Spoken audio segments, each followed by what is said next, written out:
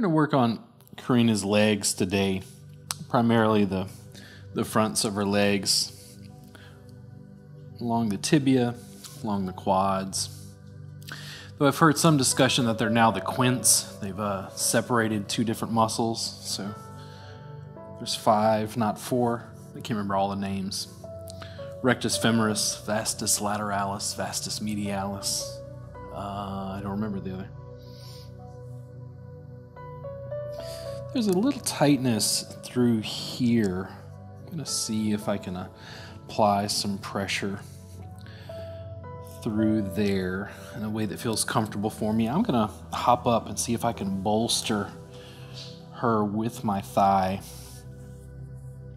This gives me a little more firm foundation and control because I can pull back with my leg to be able to just put some broad forearm pressure there.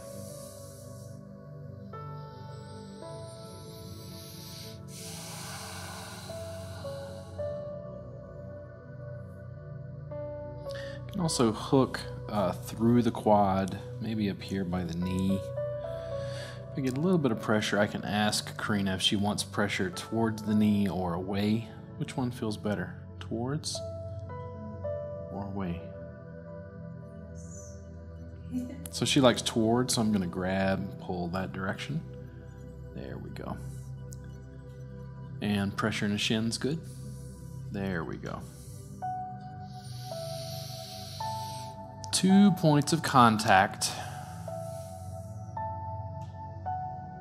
You start to dance after a while. So if I ask her about the shin here, if I go 1 or 2, which of those do you like? Both of them? Maybe a little bit too, so a little bit down towards the ankle. So in both cases, she wants me to pull towards the knee, she wants me to pull towards the ankle. Tractioning skin. Working with nerves. Making a connection so our nervous system can downregulate.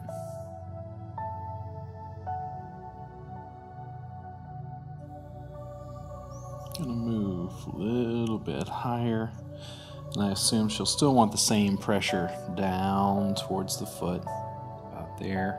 Move a little higher on the thigh, again with a grip and a pull.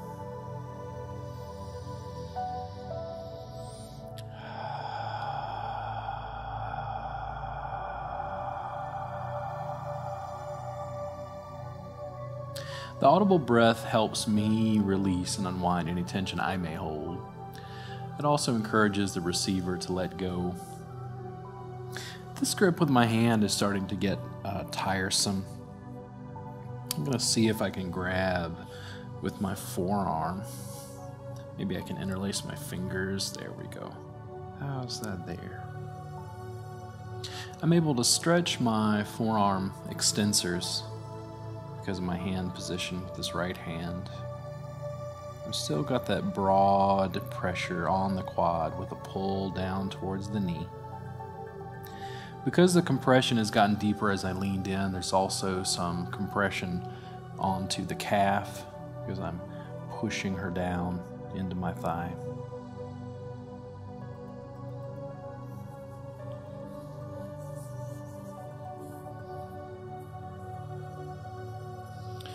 Try a little more pointed right at the top here. I can change my arm position any way I like that feels comfortable. Is that too sharp, Karina? Okay.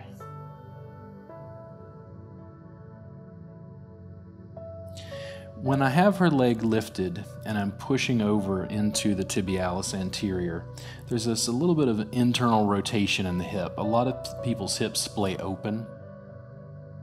Their feet turn out. I have her foot turned in. So we're sort of even reaching back down into the hip, down into the glutes, down into the low back, just using the leg as a handle. And again, if I decide to grab in here, I can do so with the forearm, big broad part. We'll see if I pull down towards the knee. Not too much. There we go.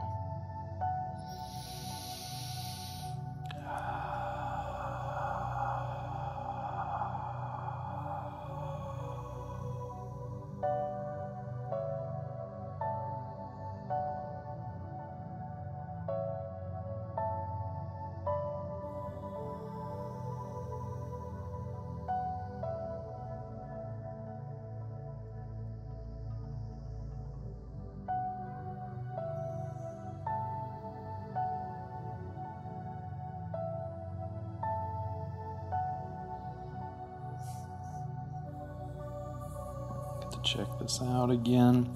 She could probably use a little more work through the peroneals out to the side here, but I think I want to get into the quad.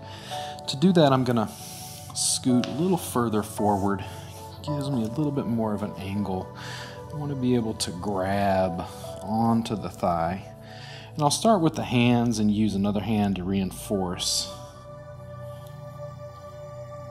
Does it still feel better down towards the knee as opposed to up towards the hip? Okay. So I'm going to grab here, see if I can grab with both. How's that there? Now, I'm sort of lifting the quads up and off the femur.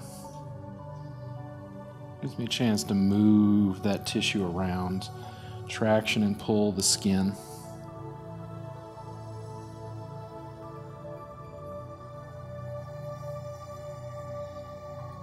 There. Lift and shake her out. Lift and shake her out. It starts to become a bit of pressure on my hands from that grip. So I'm going to see if I can change it by gripping like this and then pulling. Now, out or in? Okay.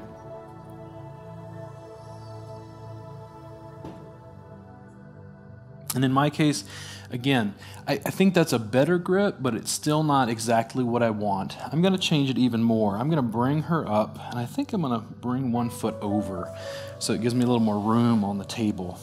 I'm going to see if I can reach around. Here we go. What's the angle? The foot placement. I think this will work. Is that too much in the hamstring?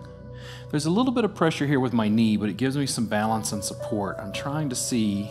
There we go. If I can get a grip, how's that there? There we go. Now I can change the angle. So instead of just using the hands, I want to see if I can hook into this portion here on the quad. There we go. And I can change my leg and foot placement to make it fit. Not too much pressure underneath. There we go. If I'm thinking about tractioning skin, I'm still applying pressure, some compressive force to the quads. But I'm doing this from a different angle that feels better to me.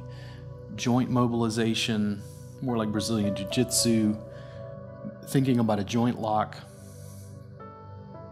using body mechanics in a way that makes this as easy as possible. This section here felt more dense to me. I'm going to see if I can reverse. Can I grab here and then roll in? How's that? I'm just trying to find a comfortable position that allows me to do this. A little rock. You can lean in several times. Grab and pull. Always trying to minimize the amount of pressure that I'm placing on my own body while working most effectively with the client. Leaning and pulling. Can engage a big long slide back towards the knee.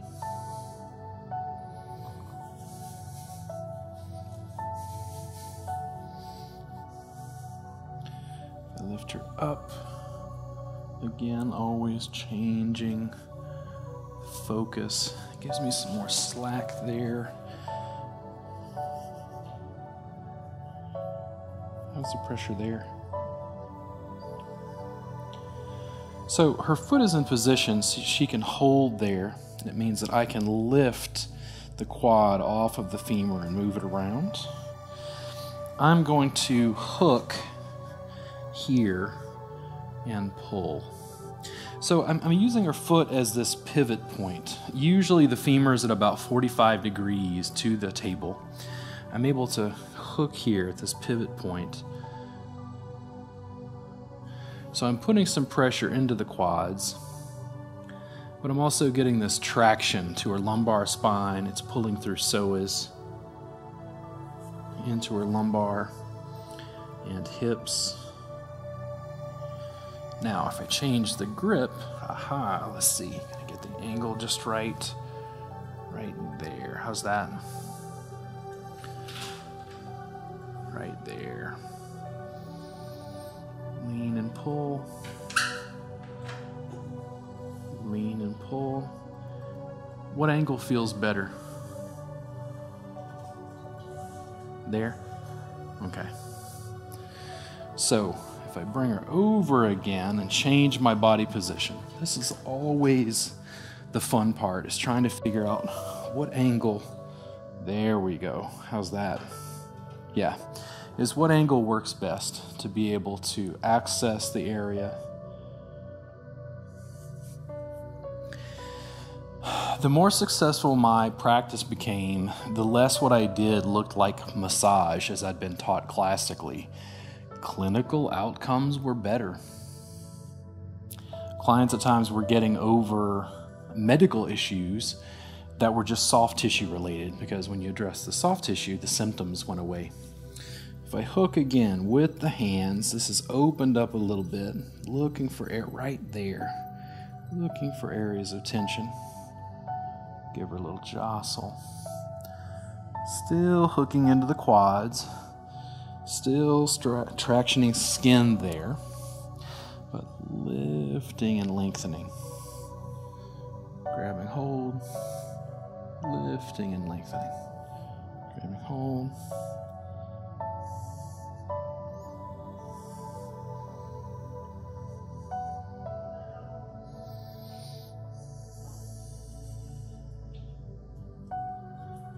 Tractioning out towards the knee and bringing her back to neutral where she was. We're going to jostle the leg a little.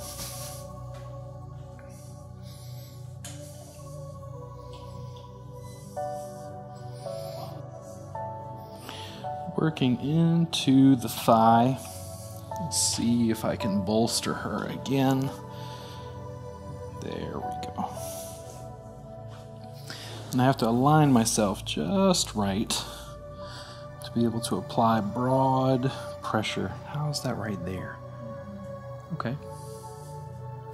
Now, not too much pressure, correct? Now, what happens if you try to straighten your leg?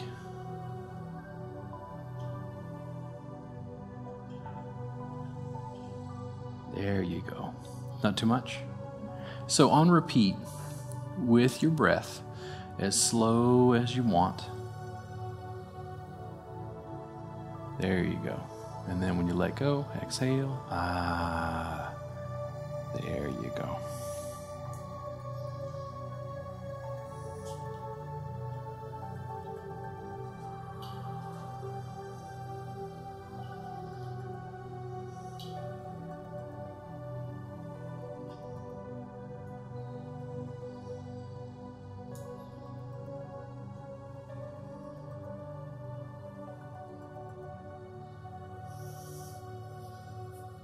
Little better there. A little more here. Let's see if I can use broad pressure there. How about there? Too much? Okay. And when you're ready, you can do the same thing. You can lift the leg. You're like, good luck, buddy. There we go. Too much pressure for me? Yeah. The quads are an area that some massage therapists seem to bypass. I suspect the reason why is because they're using their hands, these little structures, to work on a big structure. If I was on a mat, I'd be using my feet. I'm using a big structure to address a big structure. Biomechanically, it works a bit better, but using a forearm this way, it's a little bit closer.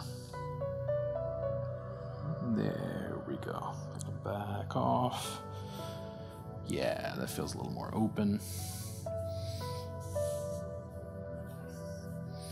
To change the position even more, I'm going to bring her leg out and open. And we can get a little bit more to the inside. I think this is vastus medialis and a little bit of the adductors here. too much in the hip there? Okay. I'm able to apply some broad pressure. And if I grab, it's like I can roll the muscles around the femur. That skin traction, skin movement we were talking about.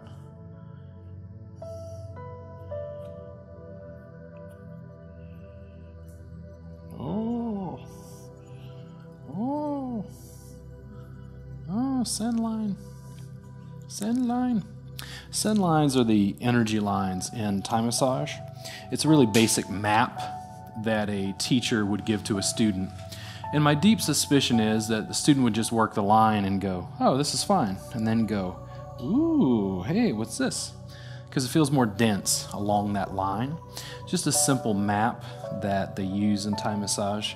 A lot of it overlaps with the rest of the work that I do, from pain science, trigger point therapy, things of that sort.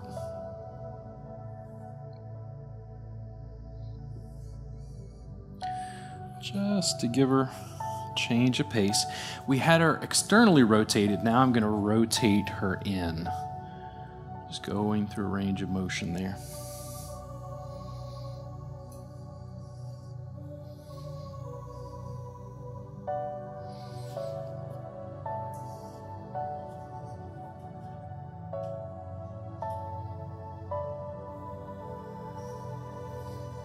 Back to center again.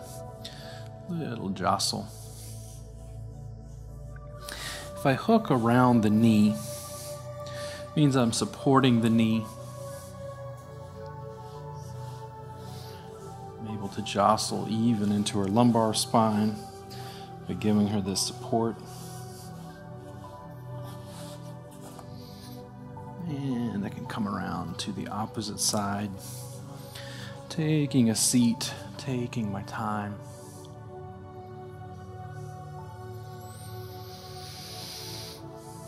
Always taking time to breathe, to go slow. There's no need to rush through the work.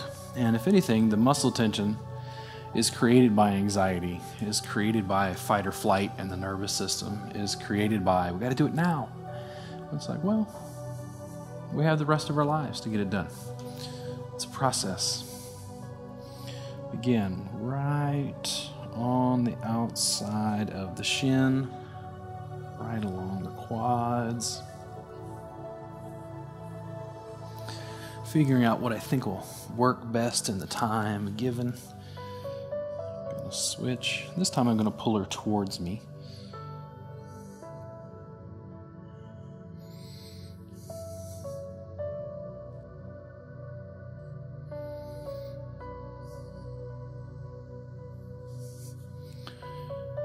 Hook right into there.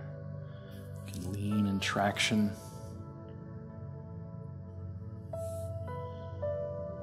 Lean in traction.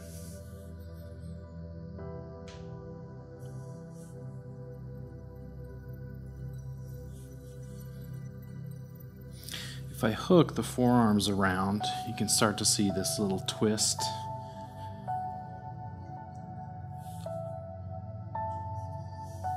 Working from this side to grab and twist some of the quads around, little traction there. Whatever you do, make sure it feels good to the receiver. Intense is fine, but when you check their facial expression, are they like blissed out? Because that's what you want. As much as possible. Pleasure in and of itself can be healing, giving them a new experience of their body, working through things manually. And that external rotation, we'll just attempt it from this side of the table. Allows her to get into position. I can come in. Ooh, little tense through there. Then leaning across and down.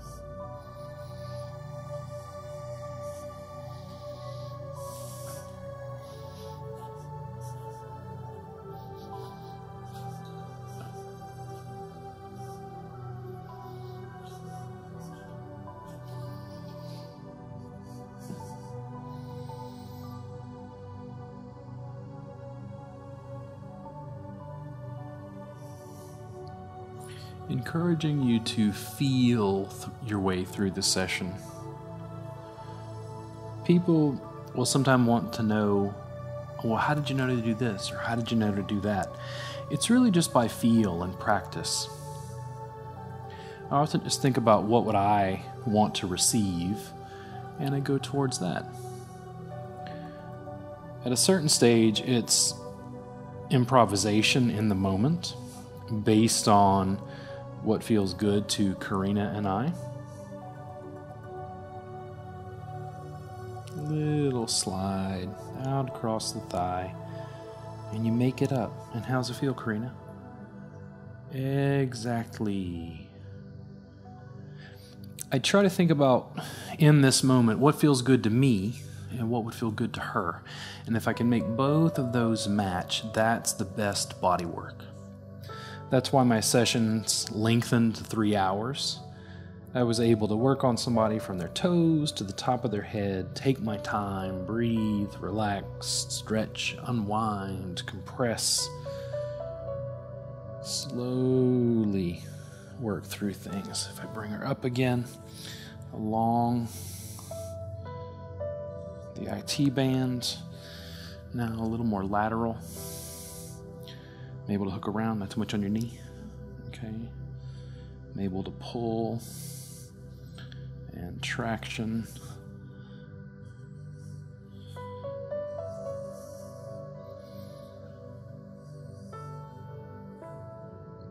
And we don't often have this sort of traction in our daily life.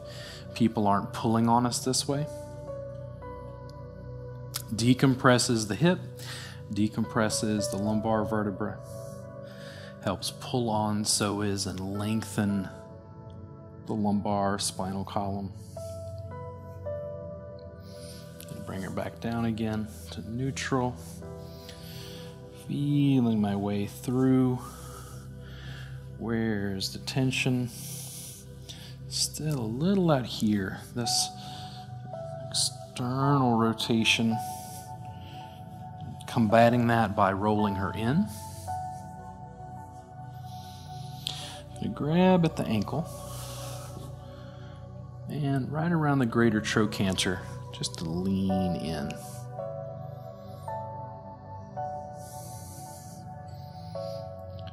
Right around the ankle bone, right around the greater trochanter, internal rotation.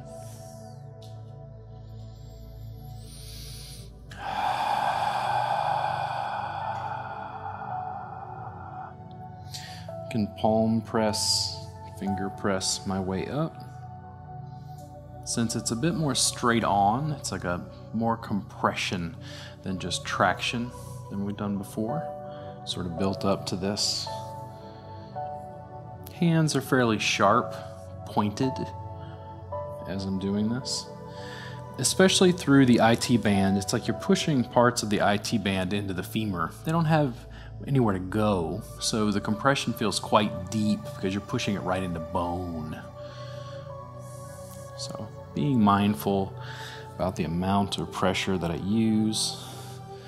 Back into this part of the shin again, applying some thumb pressure and shaking her out. Applying some thumb pressure, shaking it out. Right through there.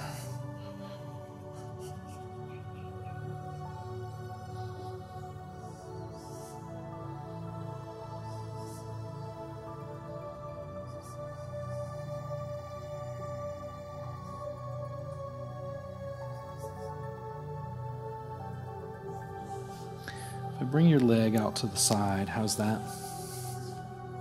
Okay.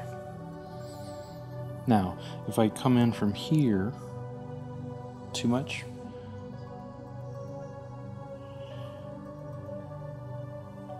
I'm leaning to the insides of my hands right there. It's a little more pointed than just completely flat palms. You tell me, Karina, about there. That starts to feel more dense to me. So slowly, I want you to lift your leg, like you're straightening it.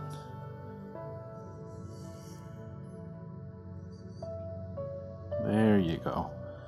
And when you're ready, you can let it bend again. She's like, gently Princess Bride quotes for the win. Have fun storming the castle. Right there. Ooh, okay.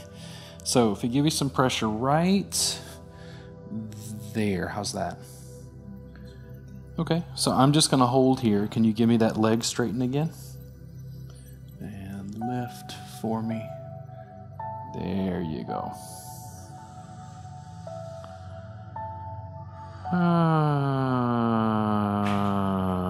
That was nice. You were playing with that movement. She not only lifted and lengthened the leg, she lightly rotated the femur. She's learning to work with my pressure. It's very common when I work with clients that once they understand what I'm doing, they'll understand the small variants that we can make to work on things. Oh, much better. Much better. That opened up. Much better. Just to jostle from the other side to balance her out.